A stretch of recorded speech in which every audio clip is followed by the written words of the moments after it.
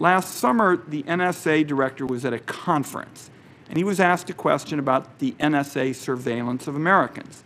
He replied, and I quote here, "The story that we have millions or hundreds of millions of dossiers on people is completely false." The reason I'm asking the question is, having served on the committee now for a dozen years, I don't really know what a dossier is in this context. So what I wanted to see is if you could give me a yes or no answer to the question, does the NSA collect any type of data at all on millions or hundreds of millions of Americans? No, sir. It does not. Not wittingly. There are cases where they could inadvertently, perhaps, collect, but not wittingly.